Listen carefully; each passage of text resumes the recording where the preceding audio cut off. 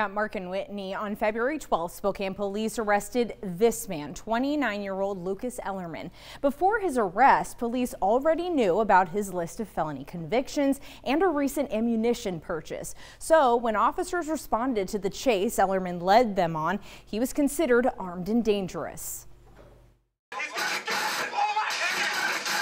Spokane police released this body camera video of Lucas Ellerman's arrest today. But shortly after his arrest last winter, complaints were filed claiming the arrest was excessively violent.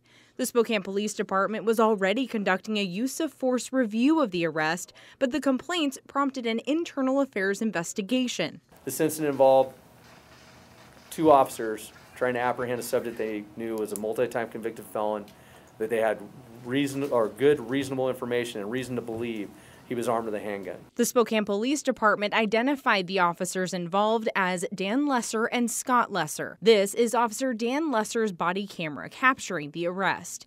He started recording after Ellerman's truck crashed into a snowbank and police pinned him there.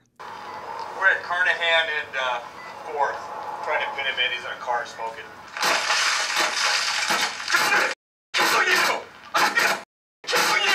After Officer Dan Lesser smashes open the passenger window, he hears the suspect say he has a pistol.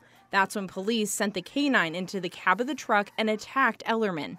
Police eventually drug him out and searched him for weapons.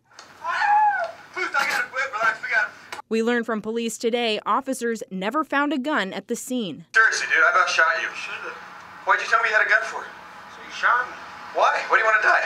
Results from the department's internal investigation determined the officer's use of force was within its policy. However, Captain Tom Hendren says they determined a mix of Officer Lesser's demeanor and profanity was not according to policy. Were they acceptable in the sense of how we want our officers to act? No. But from a standpoint of law, he wasn't doing this with the intent to intimidate or harass. He was doing this with the intent to de-escalate and not have this subject provoke him into deploying deadly force. Now, Chief Craig Meidel says consequences for Officer Dan Lesser violating the department's policy for his demeanor will be decided this week. Amanda Rowley, KREM 2 News. Amanda, thank you very much. Spokane Mayor David Condon sent out a statement following the release of the body camera video. He acknowledges the arrest removed a dangerous person from Spokane streets, but he says the demeanor and disturbing language used by the officer demonstrates the need to hold officers accountable to the highest standards.